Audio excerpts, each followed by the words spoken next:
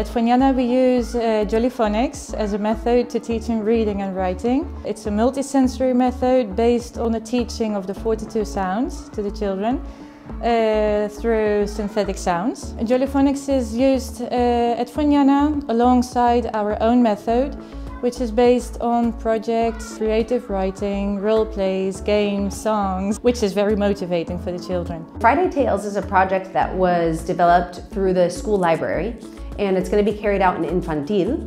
And the goal of Friday Tales is to bring children closer to the English language through stories. So a lot of times we think that kids don't understand the full story, so they don't benefit from listening to storytelling in another language. But that's really not true. Children learn a lot and take a lot out of listening to stories in another language. Their vocabulary increases and they get really familiar with the intonation, which is different from one language to another. And likewise, it awakens in them an interest in the language. And at the same time, you create sort of a passion for storytelling and then for reading, which is ultimately something that everybody wants for their children, for them to become readers. Storytelling is a really effective tool to teach another language, and it's a fun way to bring kids closer to the English language.